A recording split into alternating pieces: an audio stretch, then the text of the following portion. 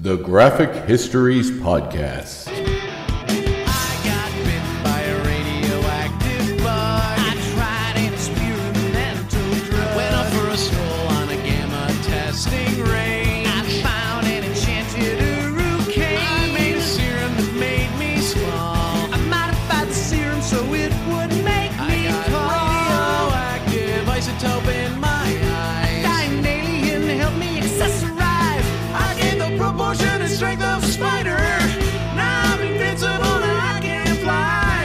I lost my sight, my other senses were heightened. I'm gonna put on my pajamas and go fight crime.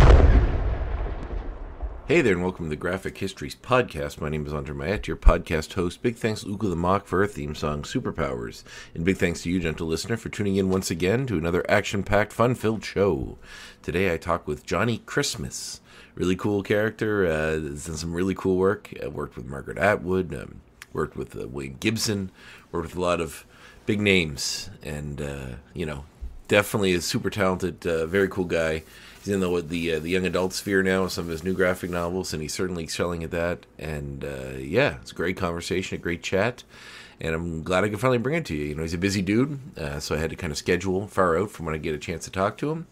And it worked out that we finally got to sit down and do the chat, and it was a blast. It was really fun, and I feel like we got into some fun places with Johnny about his story and the way he approaches life, and great conversation. Really, really good. So, Halloween is coming, and as such, I began watching some horror movies. And I just saw that Terrifier 3 was coming out, and it was playing in my local theater. Now, my local theater in Truro usually only plays the big movies, like the big movies. Sometimes it does other stuff, but not always. And for the sake of, the season, I see the Terrifier 3 was coming to the theater. So I decided to check out 1 and 2. Now, I've never seen them before. They've, as a horror buff, it's always kind of been a bit of a blind spot. I know people that love them do, in fact, really love them. So I thought, well, let me get on it and see what all the hype's about. So I watched the first one, and I just finished watching the second one. And they're insane, but great.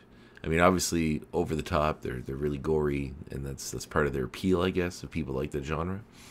But it kind of reminds me a lot of, like, the Phantasm films. Like, there's this weird world they're building. And, it's engaging enough to help you stick around. So if you're okay with the gore stuff, like, it's ridiculous in some points. The first one really feels, like I said, like a Michael Haneke film, in that, while watching it, there's not a lot of hope. It feels like Funny Games specifically, which is a movie that doesn't have a lot of hope in it, and that's kind of the point. But as they go along, they're very interesting. There's a lot going on there, and I'm pretty excited to see what they're going to do next. So I'm going to go see 3 soon and see what all that's about. But, if you're into that sort of cinema, check them out. But, it's not for the squeamish, for sure. It's funny because, like, there's this weird level of, like, new horror that, like, I don't know. It's like I could watch the Texas Chainsaw Massacre, which has a lot of gore, a lot of blood in it, but they go a little over the top in this one, and sometimes it's hard to look at it. But in a way, it's kind of like a weird experiment in that you got to force yourself to watch, and it's fun. It's fun. All right, well, Halloween is coming, so I hope you're enjoying all the Halloween hijinks and watch some horror movies, and I hope you enjoy this conversation. So here it is, my chat with Johnnie Christmas.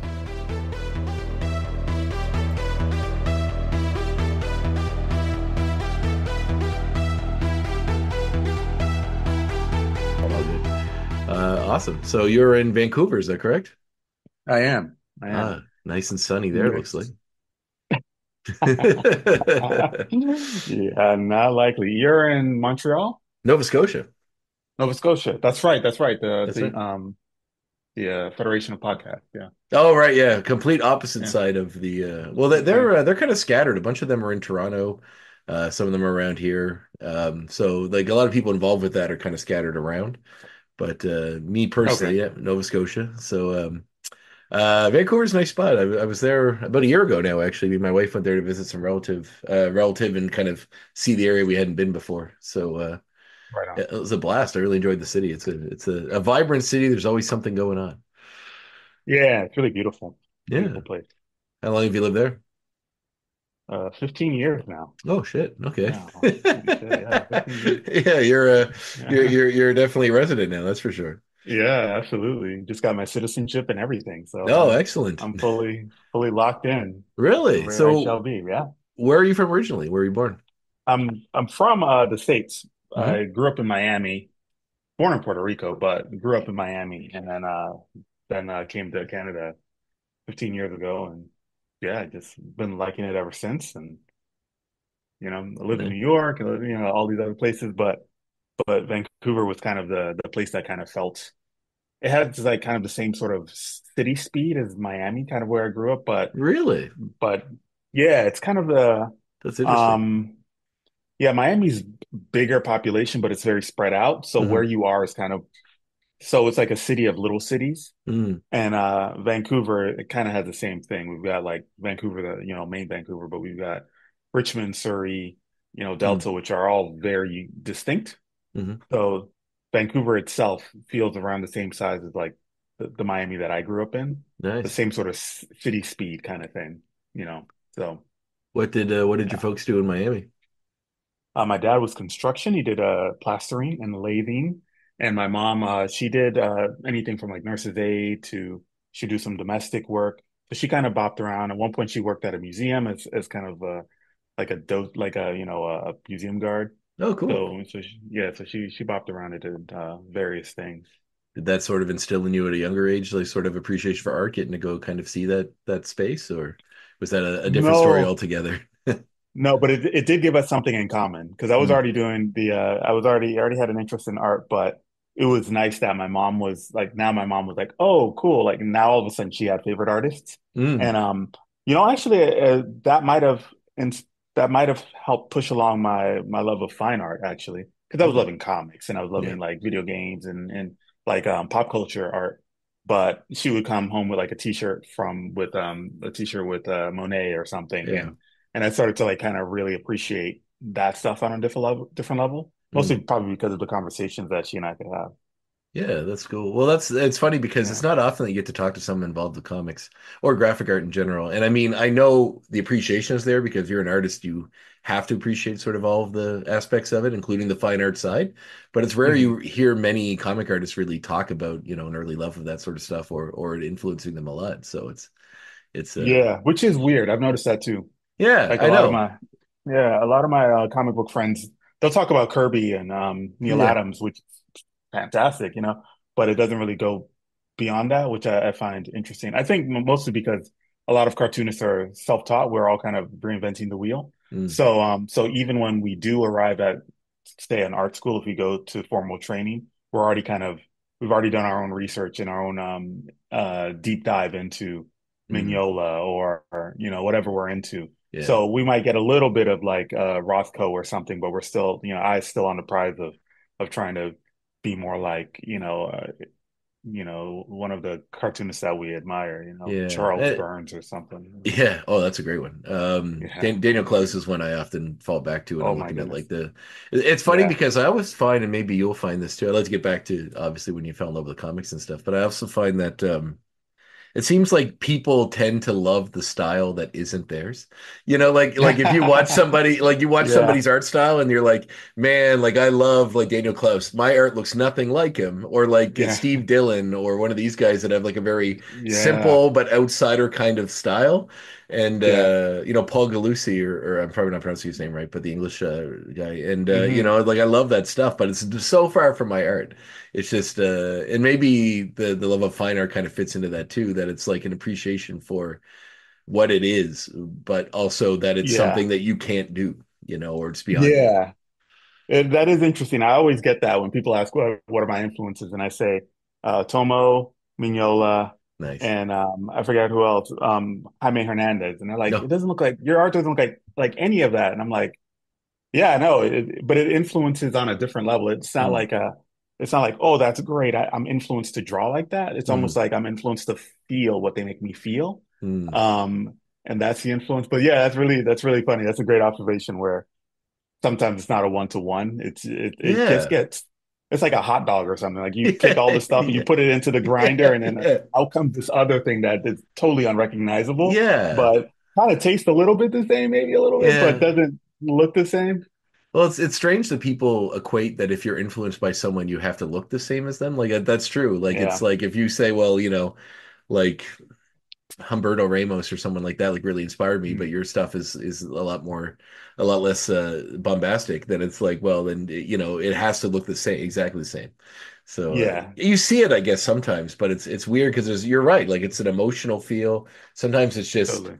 like the camera angles, if you will, in quotes that you pick when looking at Sure. certain things, like the way you form the panel. Yeah, and Uh, I figure like if we've got one Humberto Ramos in the world, we yeah. don't need two. Like, I mean that Yeah. he's got it cornered and he's doing it very well. So there's, Yeah, yeah. what are you, It's a very good what way are to you gonna look at do? it. Yeah, we got Exactly, it. right? We got Umberto already. We don't need. Yeah, that's a really Exactly. good way. That's funny. Well, what got you into comics? Like, what was the first? Do you remember what the first comic? The first, I would say I remember the first thing that really got my attention was a Flash comic that my dad brought home from like the 7-Eleven. And it was I think I went out and hunted down and I actually like found it. I think I forget who was the art on it, but I think it was the Flash in a graveyard holding like this kid and there was a tombstone behind him. And I was thinking like, oh, this is so cool. It was very moody. And it got my attention. It didn't make me really want to be a cartoonist, but I thought, oh, this is something. Hmm. And I want to keep reading these and I want to dig in. But the first that made me want to be a cartoonist was that whole image explosion, like Hmm. Jim Lee's art. Um, on the X-Men Uncanny was was like mind blowing to me because that was I often thought of a lot of comics had it and still do not so much anymore but house styles Hmm. you crack open a Archie's Digest or a Batman comic or something where you had artists like Jim Aparo who was great like there's no Hmm. knock on people who had like kind of a house style kind of type of Yeah. thing because they were incredible artists but it was Yeah. very much like oh cool this is Batman this is that but when I saw Jim Lee's art it wasn't just like oh this is X-Men this was like oh this is Jim Lee Hmm. so who is Jim Lee? So now, Oh. now I started to see that you can bring who you are to this instead of bringing your mastery to it is one Hmm. thing, but bringing your personality to it was a whole other thing. And I always knew that my art would be more um I wasn't as interested in like flash as I Hmm. was storytelling.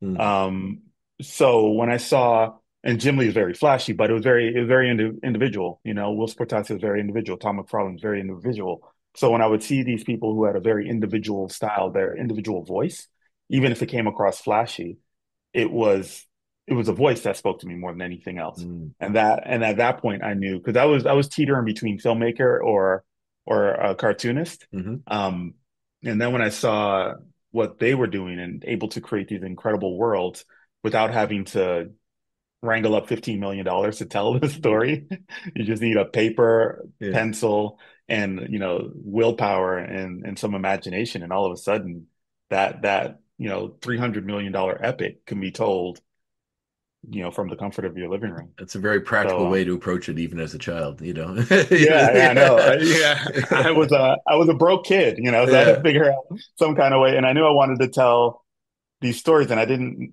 know how people did it because I grew up in my folks were immigrants, and I grew up in Mhm. this neighborhood in Miami, and I didn't know how it worked, but I knew that I could do it if I Nice. could just I didn't need a gatekeeper. All I needed was a pencil. That's So awesome. that turned the key for me.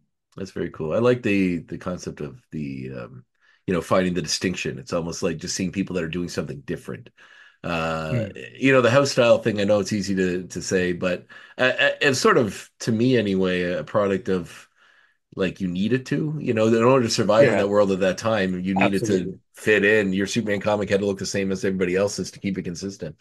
Um, Absolutely, yeah. And I always use the example of Coca-Cola. Like if you're mm, trying to the companies at large, right? Like you want to promote a level of quality, consistency, quality branding, quality. You want to keep that consistent so that if you find a can of Coke and you happen to be wandering through Botswana somewhere and you see the label, just like the logo type of Batman, you're mhm, like, okay, I identify that as Coke.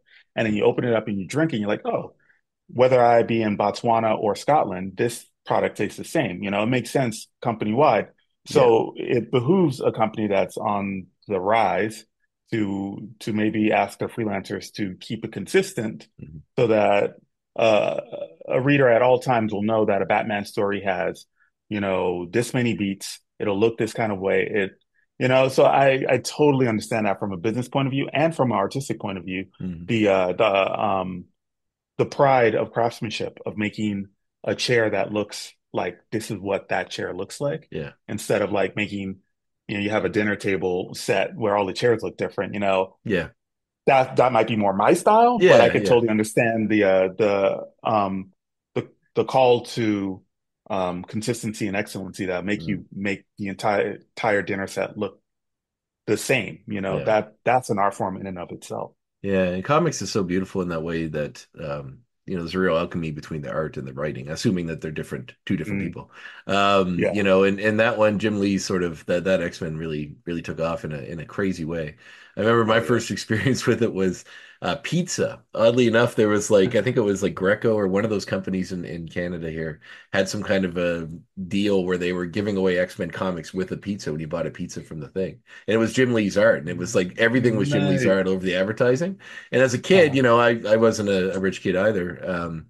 But you get the comics you can when you get them, and those ones were just so crazily bombastic, and obviously such a big influence on the X-Men cartoon from around the same time period. And it was just oh so yeah. just so iconic, and it also, you're right, it kind of made it like it made comics seem a bit more like film. Just they had a Mm. real more realistic look. And yeah, no, super cool. That's very And very interesting. exciting. It was a very Yeah. exciting time.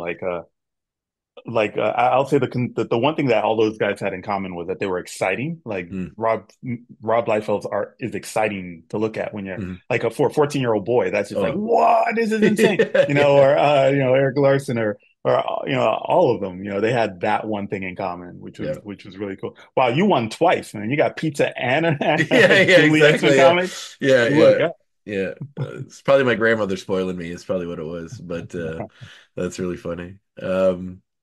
Wow. So what prompted you to want to get into doing them as the time went on? Like where did you start making them? Was it as a kid you're making your own, doing that sort of thing? yeah. So I remember uh, this friend of mine who was also into comics as well, X-Men comics. I think he was one who actually handed me that like when we were first trading comics or whatever. Mhm. Shout out to Troy. And Everybody needs a Troy in their childhood, everybody needs Yeah, a Troy, yeah, man. yeah, for sure. So so we started making these. So what I started creating comic characters, and he started creating comic characters, and then we started trying to kill each other's comic characters. Like I'd show him some. Well, I think he started it. Like I would show him, like, oh, cool, check out these, characters, and he was like, oh yeah, cool. Then he'd come back the next day with my characters drawn, with his characters coming in like killing all my characters. I was like, what? So I try and kill all of his characters, and then the next thing I knew, like these like kind of one sheet comics were like floating around the school, and people were like, hey, Mhm. when's the next adventure of this and that? And so that was my first taste of having an audience, Mm, seeing what appeals, what people comment on, what they don't comment on, building our craft, building storytelling that um that continues, and also where monkey wrenches are being thrown every time because mm, I would plan this epic arc and then it'd all be gone. I remember once I had these creatures. They were these like reptile-like creatures, and they were called the creatures of the night. I had a mm. salamander character, I had like a lizard character, I had a frog character, I had all this stuff going. And I Nice. showed it to him, and then the next day he came back and he just had like a giant foot, and he was like, and he was like, "Oh, you didn't have any backgrounds in there, so there's no scale." So I just assumed that they were actually the size of a lizard or Wow. frog, I So it was as a cool. kid who was probably who was bullied, I like not saying this was a bullying situation, but like the idea that like like even at a young age as an artistic kid, you still find a way to be hyper competitive with some other artistic kid. Like you still, Right? it's not about Yeah. sports anymore. It's about my character can No. beat out your character. So It's so ridiculous. That's awesome. I love that. I had so many dreams and plans for those characters, and then they were gone. And I could then never use them again because he killed never them. They're all gone. Yeah, exactly. yeah, Yeah. they're gone. But I learned the importance of putting backgrounds in at that Mm. point. And also like story. I love that like even at a young age, like it instilled in you the concept because in comics, I mean, in mainstream comics, death is sort of a revolving door. So in your comics, like once they're Yeah, gone, they're gone. they're I gotta gone. I Yeah, gotta find someone new that can survive and move on. That's the goal. absolutely. Or you That's gotta have awesome. some very creative way to bring them back, you know. Yeah, that's true. Can't bury them all in the pet cemetery or something. That's awesome. So did you pursue going like, 'cause you went to art, right? You went to an art school? hmm Yeah, I went to art high school, and that's when I really fell in love with comics. So they had a And specific art then high school in Miami you could go to? yeah, there was I don't know if it's still there, but South Miami Senior High School had a magnet program called Center for Media Arts, where we had four specialties. You could specialize in photography, TV production, computer graphics, or commercial art. Wow. And I started off at that point, I was having some rebellion against comics. Like in middle school, I was like, I don't want to do this stuff anymore. I want to do something else. But the die was already cast, and I was already sent to this art high school Hmm. before I can get out of it. So So the I first year I assume did, your parents were cool with you pursuing a career in the arts if they were letting you go to this high school? yeah, it was, it was odd. It was my mom's urging. Uh I think my mom was just glad that I was like my area of Miami, it's interesting. In hindsight, and even at the time, people would say it was tough, Hmm. but I wherever you are, you just kind of is where you are, right? Yeah. I didn't feel like it was particularly like I never really had any issues. Hmm. So I think my mom was just glad that I was not in a gang or something. Like, you know what I mean? Like I was just like a kid who was home drawing. Like you kind of knew where I was, like all Yeah. the time. And I was and it didn't even occur to me to get into anything like crazy. And I don't think I would have been recruited anyway. It would have No, been no. what are we gonna do with this guy? You know? The So Jets or the Sharks weren't coming for you, like yeah, no. hand you a Last switchblade and put you in the light. right. That's Last funny. pick for the street gang. So That's right. I think my mom was happy that I had because I was going to the like the gifted program Mm. for academics, and then I think she just kind of wanted to keep me in some sort of specialized schooling Right. thing. Okay. I don't know. I don't know. She never gave me her full reasoning, but uh, I ended up at Center for Media Arts. So I did the first year in photography because I was rebelling, and the second year in TV production, and that's kind of where I was teetering between TV Yeah. and TV, film, or comics. Yeah. And that's when I discovered like that's when comics really took hold of me. And then the last 2 years I did commercial art, and then from there I went to my first 2 years of art school were in Miami at the Mhm. New World School of the Arts. We had a local art school. And then after that, I started really loving painting. And then I went to the Pratt Institute in Brooklyn, Wow. and that really opened up the world for me, going to New York City and kind of getting to see uh when you're living in a place now it's a little bit different because of the internet, but when I went to art school we had the internet, but it wasn't like it is now. We didn't have Mm. social media. Yeah. Oh, yeah. So you had so you knew like the best kid in your school at whatever it is that you were doing, or maybe even the best kid in town, but you didn't know where exactly the line was. And if you wanted to be a professional, at least I thought, I needed to find out where the line was. Like what is a good artist? I know what a good artist is here at South Miami Senior High or at New World School of the Arts, but what about nationwide? So at that point, I knew I had to get to New York City to see like what are the kids who are, the best in the nation. What are they doing? Mm. Not even the nation, like some of the best kids in Tokyo, they're coming here. Like so so you can kind of get a real taste of what how far behind you are, or where you need to improve, or what best practices others are Oh. implementing. Did you So proud. always? Oh, sorry. Go ahead. Mhm. No, No, go. I was gonna say, did you always approach art in kind of a competitive nature like that? Or is that something that Not com It wasn't even competitive. It was just kind of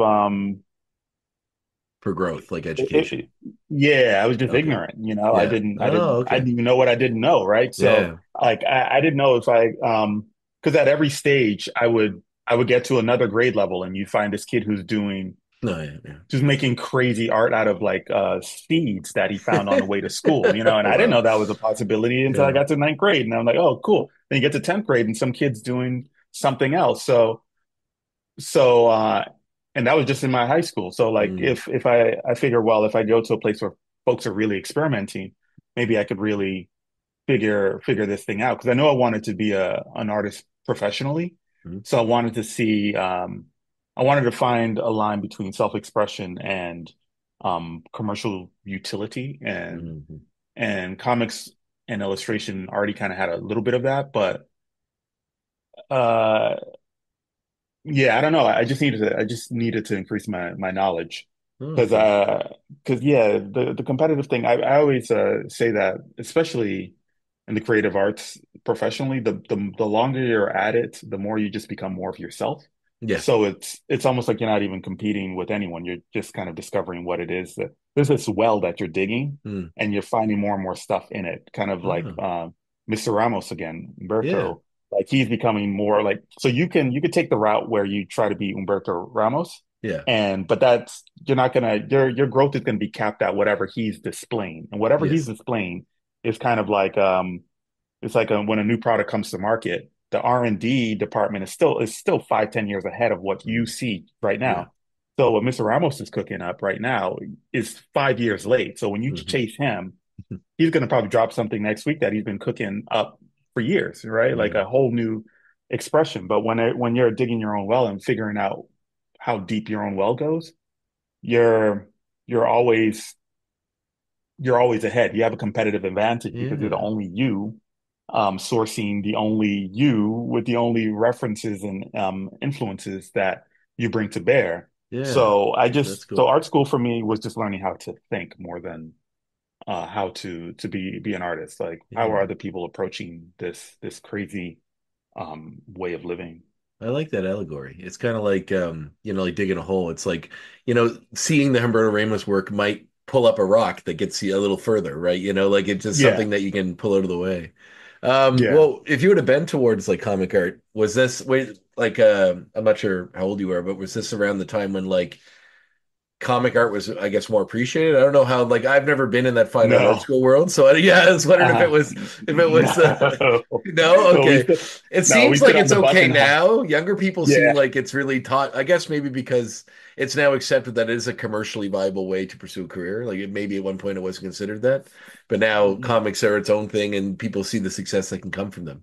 But I Yeah. wondered if you were there before that shift happens. I'm Oh, guessing you. way before. I remember sitting on the bus and hiding our comics as we were Yeah. reading it, like on the like public bus because people were Hmm. like, "Well, what are you doing?" And then some folks would condescend. I remember Yeah. this one lady came over and she was like, "Oh, well, reading is reading. That's nice." Like just like almost Oh, like oh, verbally patted me on the head, and I'm like, "Of yeah. course it's reading. Like, what do you think this is?"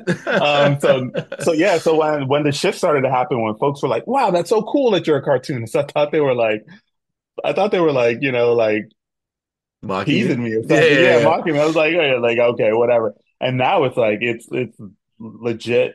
Like I still a part of me still refuses to say that it's cool, yeah. Mm, but it feels like people think it's cool. But yeah. I came through the slaughterhouse where it's Well, like, were the art school teachers even like respectful of it, or were oh they my God, also very not so much? dude, No, no. my In frame of fact, reference for art school is mostly the movie Art School Confidential, which very accurate. a friend of mine who went to art school told me the same. He's a painter. He told me the same thing. He said this is surprisingly accurate, man. He said like Yeah, yeah, I love the idea because like it's such an artist thing. Like the center point of that movie. I mean, there's a lot of center points to that movie. It's really really great it movie. But the really like is. how tortured the guy is when he thinks that he should be respected as this artist because he has such skill in his craft, and this guy who's painting a fucking car that's not even centered on the thing, that looks like a 3-year-old drew it.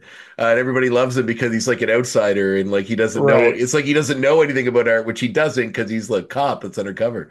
But it's just so like it's that pretension of art. Like I understand it, but I also understand how funny it is too. And there's like this Yeah. real like that movie mirrors it in such a wonderful way because even as an artist trying to get into it, like you have this reference, but you also need to have some sort of a drive.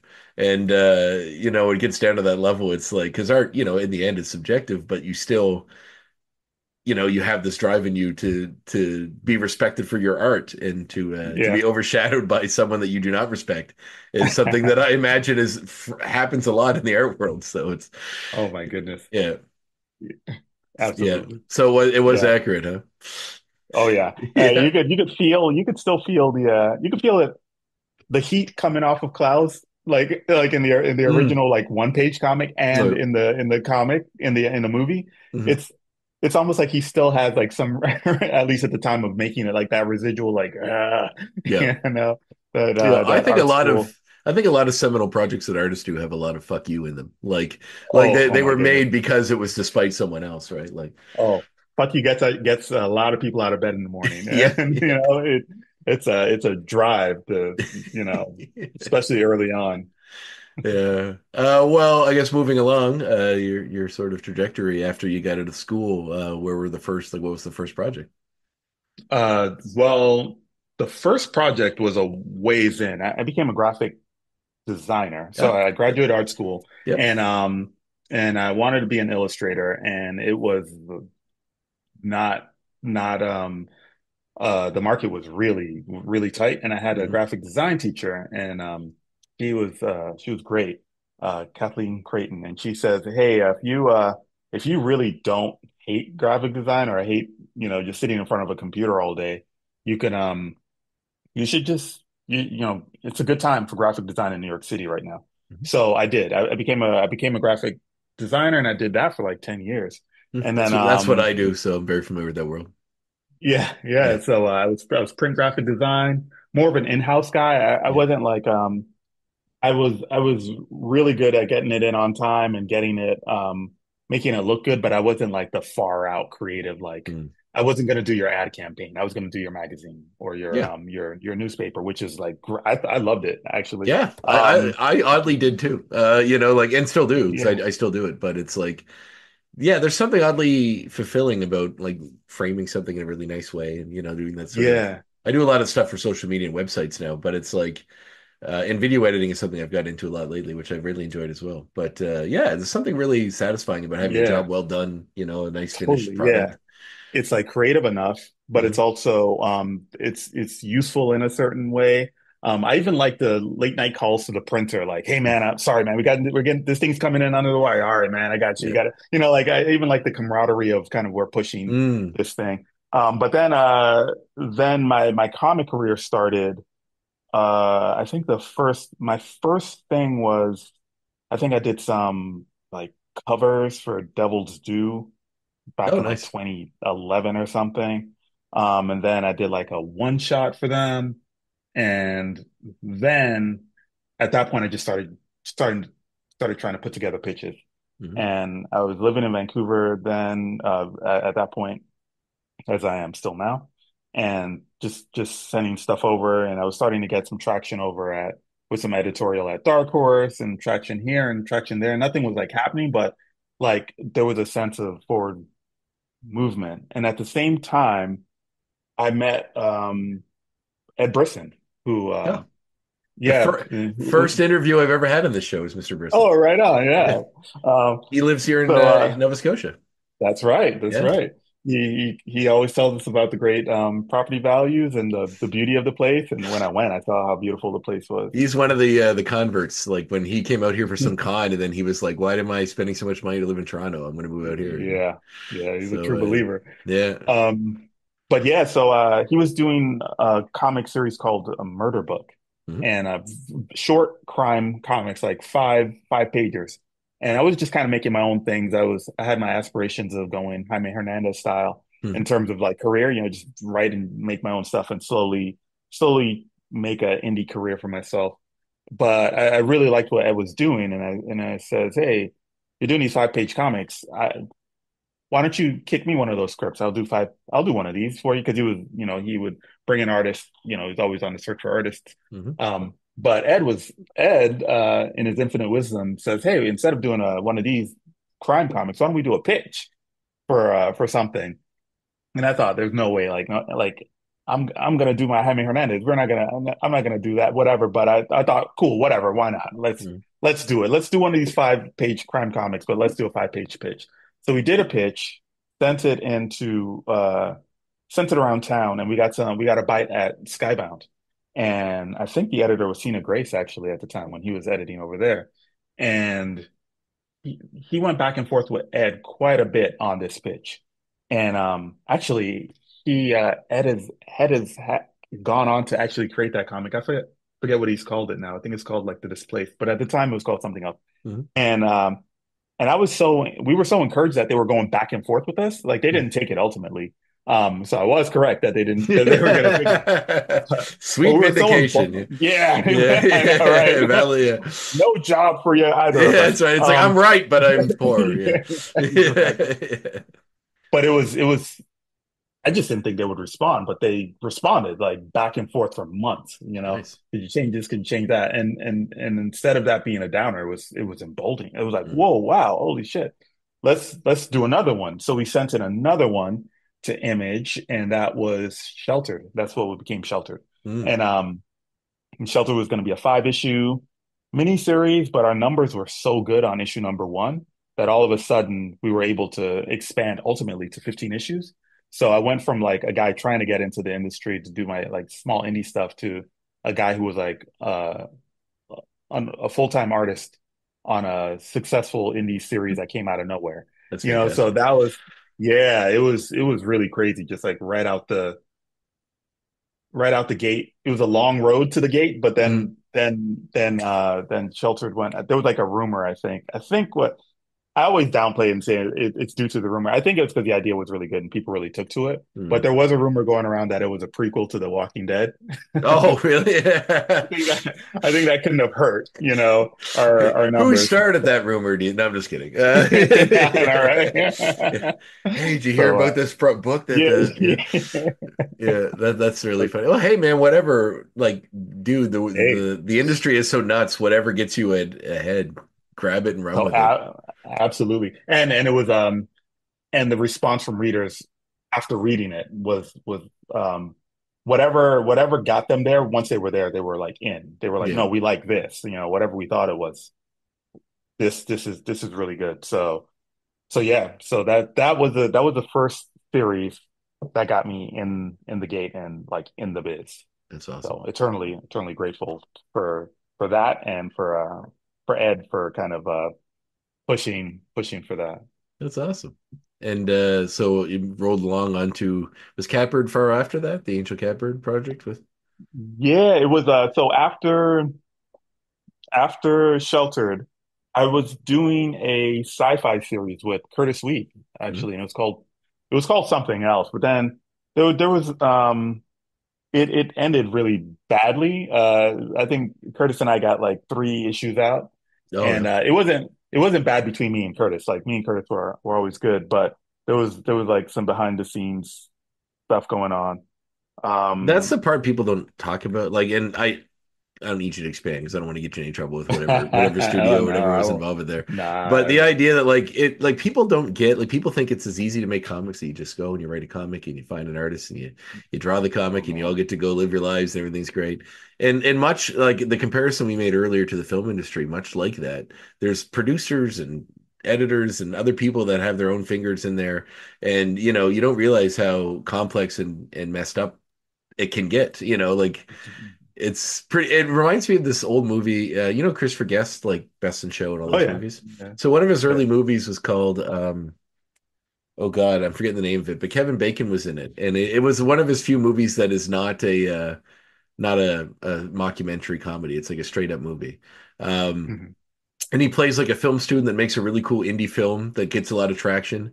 And then he gets Uh-huh. signed by a studio to make a big movie. And the movie he wants to make is a very Ingmar Bergman, black and white, takes place in like a cabin during a snowstorm, like a ski chalet. And it's like a couple and another friend of the couple. And it's this really like heady indie film, about relationships. And by the end, because like throughout the movie, he keeps making small concessions and by the end of it, it's like it's a teen sex comedy called Beach Nuts, and it's like it's totally far removed from what he wanted to do, and he kind of loses himself in the studio system. And I often think about that movie when it comes to like how far the core idea Oh, goes to what gets made sometimes with some of these projects. Big time. Um, Yeah, it was a total disaster. Like it was really really, like truly. It was like it was the worst time in my professional creative life. It really. was it was really bad. I thought my time in that like kind of that area of comics were over. Like Mm, it really and truly really? it Wow. got like behind the scenes got really really bad. Mm. And but luckily I had the book that would become Firebug was already kind of I had a Oh, okay. space for it within Brandon Graham's Island anthology. So I knew I was at least going to get a few page comics out, but I thought, all right, I'm going to go back to my dream of just like going, small indie and hopefully that'll become a thing. And then during that time, uh, the Angel Capper thing came along. Like, Margaret was friends with or had known an editor who it was this long story. Anyway, some of my samples arrived at with Margaret and she chose like my art. And all of a Wow. sudden I went from like, okay, I guess I'm gonna have to like go back to the warehouse and get a job to like, oh shit, I'm working with Margaret Atwood. So it was this complete loop to loop. It went completely like from the worst moment in my professional comics career to at that point like the best moment. Wow. And that was really really cool working with Margaret and seeing just a little bit of kind of working with her and seeing and how the process worked and her professionalism and her poise and the way she interacted with interviewers and Mm. readers and how consistently like she was her like the same Margaret Atwood that you know on interviews is like the real Margaret Atwood. It wasn't like a like at least the Margaret Atwood I know, Yeah. like so that was really cool too. Like it was yeah, it was a really really cool experience to just kind of like ride shotgun with Margaret for a few books and see what that experience is like from up close. Yeah. Uh and uh and then after that did Firebug and got finally got a writing credit on my own professionally. So I was like, Right. okay, great. Now I'm writing my own stuff, and now it's time to build my little Hmm. sandcastle. Nice. It's really great writing shotgun, but you have to build your own thing if you're going to build your own. If Yeah. that's what you're going to do, that's your 100%. aspiration, which it was. And then I got the great fortune of adapting the William Gibson Yeah, I was going to ask you about screenplay that. for, for that was really cool. What was that project like? Because I actually listened to the audiobook version of that, I think. Initially Oh, when they sweet. put that out a while ago. I think it was the Gibson script for the third one. I think. Okay. I feel like they had Lance Henriksen and someone. I think it was Oh, and that sounds familiar. yeah, I think they did the Gibson script as an audiobook with Henriksen and Michael Biehn was in it again too, I think. Yes. Yeah. Mhm. But I remember listening to it, and I did actually read that your version of that, which is really cool. Like, how Ah, was thanks, that man. daunting to you to like adapt something from Gibson, or just in the Alien franchise in general? Because I mean, the fan base for that is, I wouldn't say they're insane, but they're certainly as insane as most nerddom fan bases go. Right. You know, Not daunting even because so much to turn on Ridley Scott when he makes a movie they don't like yeah, Prometheus, right, which truly. I love, Um, but I who knows. yeah, I thought it was cool too. I like that he went a different way on Prometheus. Yeah, I would have Yeah, liked to no, see more of that. Let's just keep let him do that, you yeah, know. But anyway, yeah, just like go from horror to make it as like he went sci-fi instead of horror, which is cool, instead of sci-fi horror, which was the first kind of deal, he went like sci-fi, with yeah. small H horror, I check it also out, like love Felix, that. Well, even like it's so funny because I saw a meme which I thought was really hilarious to me. Yeah, I often talk about fandom and how it's kind of toxic sometimes, where like the fans are like we want something different, and you give them something different. mm, You're like we don't like this, it's the same, and then like you give them something different. Like we don't like that, it's too different. And then it's like, well, right, yeah, here's some garbled mess where we try to combine the two and make you happy, and they're like we don't like that because it's inconsistent and weird. And yeah, that was Covenant, which is like when the studio's like, well, let's just undo every. But I like I saw one thing that made me laugh a lot. It was like because that new Romulus movie came out, right, which was enjoyable, and it's like Ridley Scott says like I'm gonna kind of eschew the alien universe and make a deeply philosophical commentary about how God returns and hates what he made and wants to kill us because we're a complete disappointment. And then the studio's like, hey, remember those little face huggers? Like, let's bring those back. People, those are creepy. Let's just have a lot of those.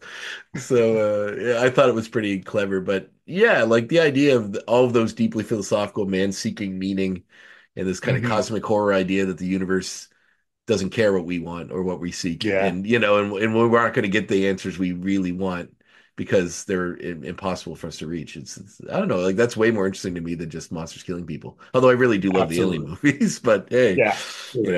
what are you going to do? Yeah, But yeah, so was that I think daunting to you?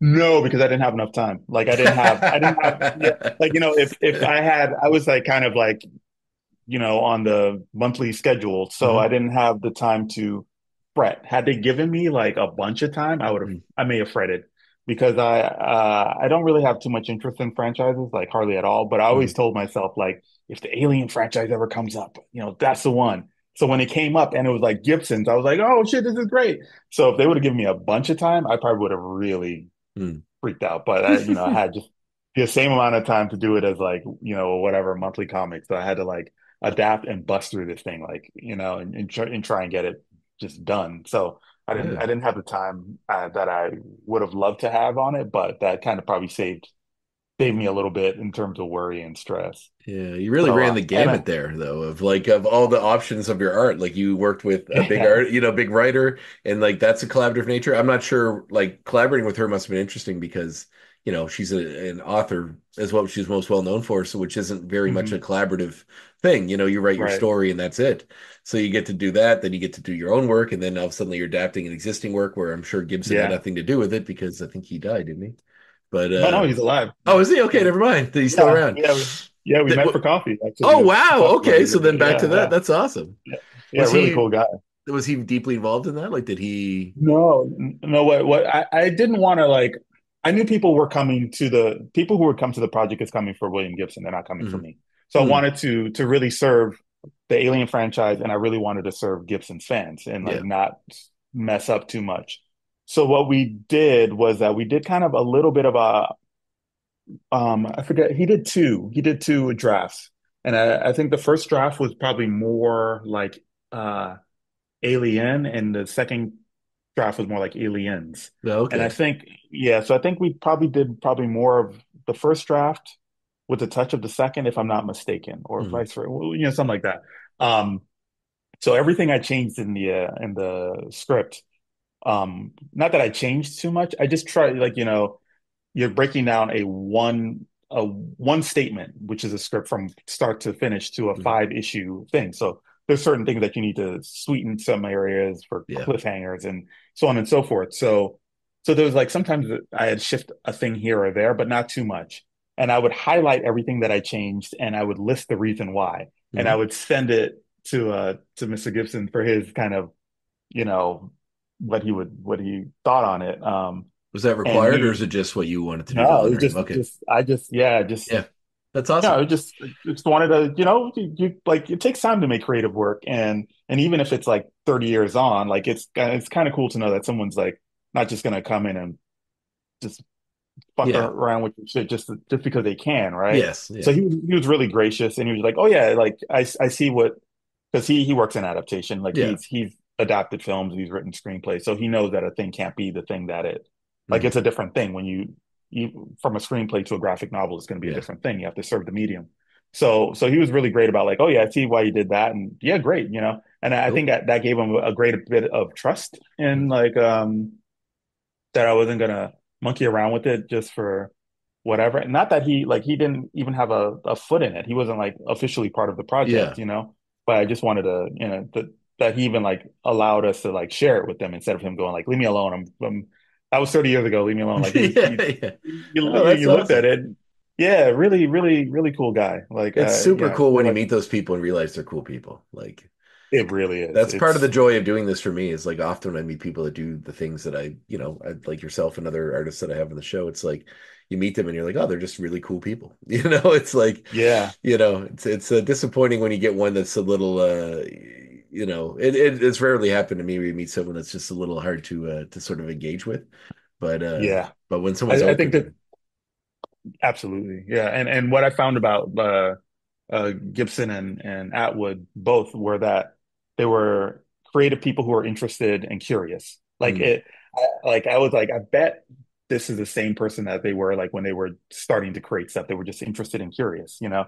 So it wasn't about some other thing. It was about like if you said something interesting, they would lean in and go, "What's that?" You know? mm, Which is really inspiring because at the heart of the thing, the creative pursuit, I think that's kind of it. And to see that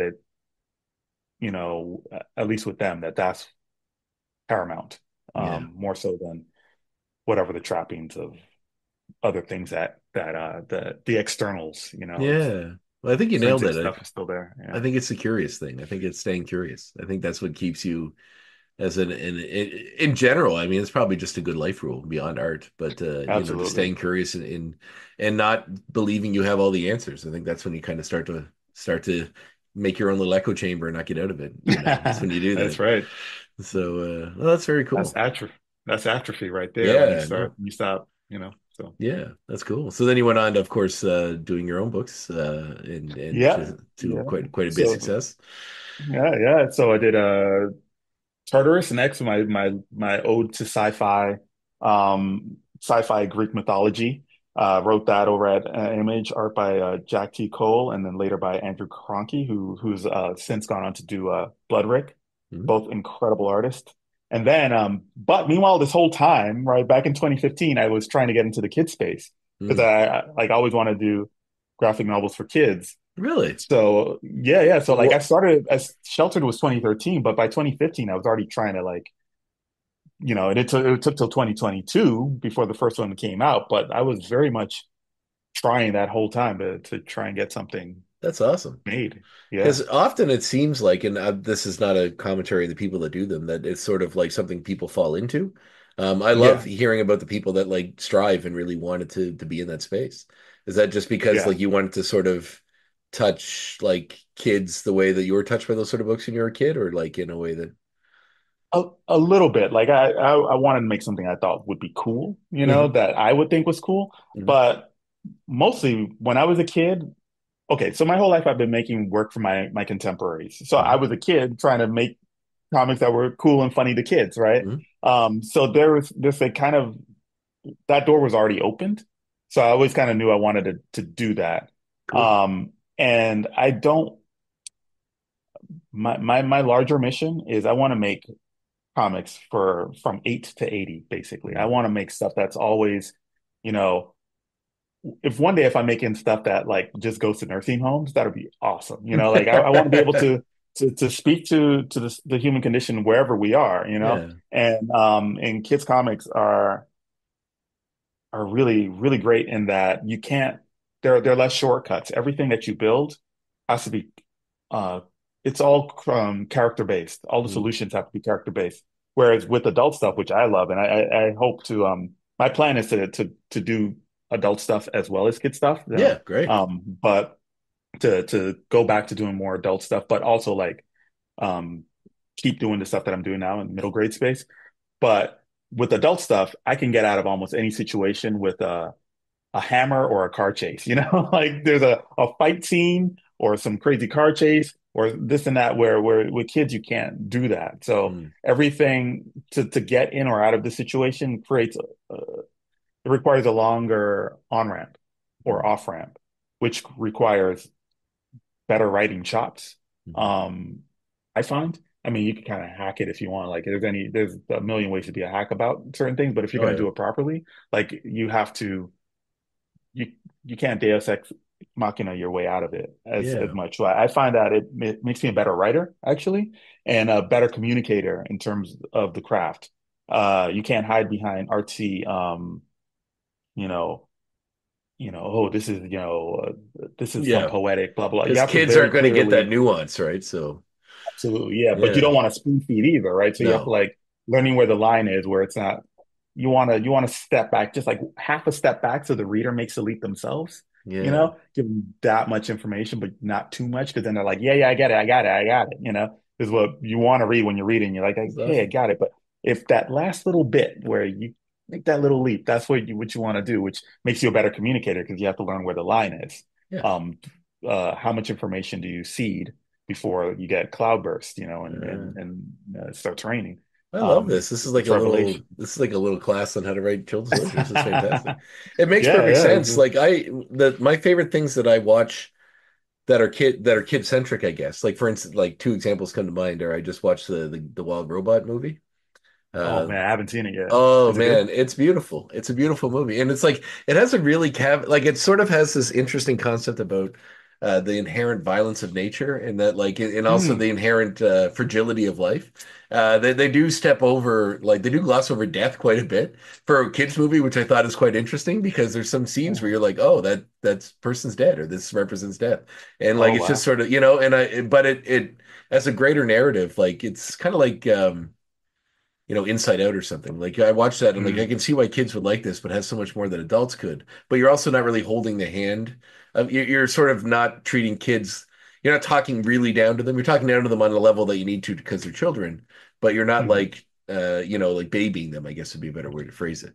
The other one would be I yeah. watched for horror movies. I've been trying to watch as much for Halloween, and I watched Monster House, which was the kids movie from like the mid 2000s that Dan Harmon and Rob Schraub wrote from like the work on Rick and Morty and Community. Okay. And All right. it's a digitally animated movie. And I was like, I've never seen it before. Someone mentioned it was one of their favorite movies they watched as a kid. And I said, well, I never saw it. I'll watch it. And I really dug it. But it's like if you wonder how like the writing team of Rick and Morty would write something for younger kids, but make it accessible and interesting. If they did a really good job. So it's like you're right. It's treading this line where you're like kids can enjoy it, but adults can too, because there's got to be Yeah, some through line that it kind of appeals to all ages, and you got to find that perfect little spot. exactly. What I found writing for kids is that they have the same kind of emotional, because you remember when you were a kid, when Hmm. someone did something you didn't like, you probably still don't like it now. Hmm. Like you had the same kind of emotional intelligence. You just didn't have Mm. like all the information. You didn't have all the coping skills. Like Right. sometimes you get hungry, you didn't know to go like let me just wait. Like you lash out or something. Hmm. So you could still speak to them in a way that all the emotional truth connects. That's why something like Inside Out is so great. It's all the emotional truisms. You sit there as an adult and you're probably weeping inside just as Uh, much as a kid would because it's true. It's just the truth, right? yeah. Yeah. Um, and then just trying to find language that will entertain and invite. But you can write the same thing, and it's just a matter. That's where a matter of delivery system. That's why Pixar movies are so great because they could Yeah. be for adults. If you put a bunch of swearing and whatever in it would be just an adult movie. You just wouldn't even have noticed, Yeah. that it was No, a kids movie. that's very true. And like you're right. It kind of grabs you at some weird heartstrings too. Like they definitely, but you're right. I mean, really, if you're just getting to the core emotion, like human emotion of whatever it is, like the Wild Robot, for instance, is very much about being a parent, which I'm not, but it could speak to me on a level that I understand about caring for something and going into being a parent when you know nothing about it and try, you know what I mean, and learning as you go along and all these other things that sort of kind of go along with all the rest of it. Like it can really reach you. And there's several moments like, you tear up a little bit if you're an emotional person like I am. You're just like at Right. these scenes and you're like, I'm watching a fucking anime. Like I thought about that. I made that joke when I watched James Gunn's Suicide Squad, which I really liked his version. I really didn't like the first one, but the James Gunn one I really dug. And I there's haven't like seen it. it's really good. I don't want to ruin it Okay. for you, but there's a scene where All right. Yeah. they're fighting a large animated starfish who and you're like Mhm. and you're there's a scene that's very emotional because the whole movie builds up to it. And I'm like in tears watching someone fight a giant pink starfish. Like it's ridiculous, but if the human part is right, then the rest it doesn't matter. Yeah, absolutely. Yeah, that's so cool. Yeah. What's And next that for you? What's coming up? next, so I'm doing my next middle grade graphic novel. I'm writing it right now, Nice. thumbnailing it right now, actually. Oh, beautiful. It's right in front of me here on my iPad. And that one is going to be it's going to be about a great many things, but basketball is kind of Cool. it's going to be about basketball. So Nice. I've always been a big fan of basketball, and I um have a great enthusiasm for it. And I would get picked because I was like tall for a kid. Like I'm like 6 feet. So I'm just kind of I'm like what was tall before, but now Mhm. it's just kind of like, You just fell into it. Yeah, lowercase tall. yeah. Yeah. But I would get picked all the time for basketball as a kid because I was like tall. And I was just like always trying to manage expectations. Like, hey guys, I know you just picked me, but like I'm, like, oh no, yeah, this guy's modest. I'm like, no, no, seriously. And then I Yeah. I'm trying to help you here. Yeah, be yeah, out there just like I'll work the defense, I'll get the yeah, boards, this and that. yeah. And then the game would kick off and they're like, dude, what are you doing? I was like, I told you. I told you guys I'm not great. Anyway, so I'm back to basketball, but doing it in a way that I could actually contribute as a graphic novelist, not as a player. So That's awesome. Well, is that is iPad your way to go? Is that how you generally do all your work now? nowadays, swim team Yeah. was the very first way. I had a giant drawing board and I had to draw it, and I was working on Bristol and Winsor Newton Series 7 watercolor brushes Mhm. Oh wow. and India ink and the whole thing. And but then with swim team, I thought, well, like if I can, the advent of the iPad Pro and Clip Studio Paint Mm, like got gets you like kind of like 85% of the way to the feel of paper. mm, And I thought if I could find a way to do it and make it look like I do traditionally, then I could open me up to like, I could draw and work on a comic somewhere else. I can mm. go to wherever, right? So Also time. Like that's what I found about it. Like you save so much time. Like you're not absolutely, having to yeah. scan and clean out pencils to do it Erase. all in one go. It's insane. Like, do you have that Yeah, it's skin, like the cover on the front to make it feel have the paper feel? no, but I need to get that. I had it in my in it's so funny. I had it like I was gonna buy it and then I totally forgot it. Oh, really? Thanks Yeah, for I didn't thanks do for it either, but I've always been interested in it. I was curious how it was. yeah, get that like the little bit of friction would be really good. Taking that Yeah, ice skating on it. But it's a lot better than I found my time on the Cintiq. That was a lot the kind of slippery. So I yeah. would sometimes just do thumbnails on a Cintiq, print those out, draw like pencil and ink on top of that. Hmm. But now I could just kind of do everything on one thing. I think for maybe the one after the basketball, I might toy around with paper again because I do miss it. But we'll see. But this is just so much faster, as Yeah, you said. You know, so you keep the yeah. process like very vertical. From thumb straight to inks, pretty I made closely. the transition pretty fast. After I did my first picture, I was like, "This is insane! How amazing!" Like I think I used Procreate, but the idea that Okay. like doing all of it and then the layers are so easy and coloring underneath and shadowing and it's insane. I watched. I think it was Adam Gorham, who worked, Oh yeah. yeah, from Toronto. He's been on the show. I was at a convention they do out in Right on. Moncton called East Coast Comic Expo. Which hey, if you ever you need a connection to come out this way, Okay. it's a cool Right one. on. It's one that's very specifically comic book oriented. Nick Bradshaw, who does a lot of work for Marvel, he Hmm. lives in Moncton and he has something to do with it, sort of the way it's handled. But it's a really cool event that is really because you do a lot of these conventions that they're like sci-fi and stuff, and comics are kind of part of it. But this one is very Yeah, much like comics are it, so it's really cool. I Um, love that. but I watched him working on. I think he was doing covers for his Ninja Turtle Stranger Things crossover or something. And he was just coloring it on his table when I was talking to him, and I was like watching him finish this thing in like seconds. I'm like, oh my God, like I need to get on this. It really opened my eye to how, just a little brush and a little thing, a little color, and you just like every little nuance, and you're like, oh man, like this, what am I doing? Scanning and Yeah. all this stuff in Photoshop. Like, yeah, that's awesome. Cool. So you doing much conventions or Yeah. anything around or I'm doing since I've gone to the kids space, I do less conventions and I do more like book festivals nice? and kind of like library appearances, which makes more sense. And so it's been great. It's been great. So I will be going to a convention. I'll be going to MICE in December, the Massachusetts Independent Comic Nice. Expo in Boston. So I'll be doing that. I'll be going to the Miami Book Fair in September. No, not September. September is gone. It's the past. Yeah, I I don't have a time know. machine. In November, and I'll also be going to. I don't think they've announced the other thing I'm doing in November. No, no So worries. yeah, so I'll be doing a few in December, November, December coming up. So excited about those. That's cool. Return home to Miami at least. So, do you still have family down there? Yeah, yeah, I Nice. do, I Yeah. do. Yeah, I was just there. I think twice already this year. Oh shit. So Okay. after swim team, I've had more kind of professional. opportunities to go back, which is really cool to kind of, first of all, to be back, but then to be back there for the thing that, I was doing and hiding on the bus so people wouldn't see my comics, and I'm coming back there Yeah. specifically for that. Yeah, yeah. It's kind of a blast. Yeah, that's So awesome. yeah, yeah, very cool. Well, that's great. Well, thank you so much for being on the show, Johnny. It was a pleasure talking to you. Yeah, likewise, André. It's been great Yes. meeting you, and thanks for having me on. Oh, no, I deeply appreciate it. I'll drop you a line when it's up. It should be on Monday. So, All right, yeah. oh, Wow, that's fast. Yeah, you don't mess yeah. around, man. Not usually. Every once in a while you talk to people, but then there's little hiccup, like, because I just put it the next one in the rotation, but every once in a while there's like someone I had yesterday canceled, and then so it just works out that you'd be next. So Oh, awesome. fantastic. I'll take it. Well, thanks again, man. Have a great day. All right, my man. Thank All you. right. You have a good one too. Bye All right. bye. Bye.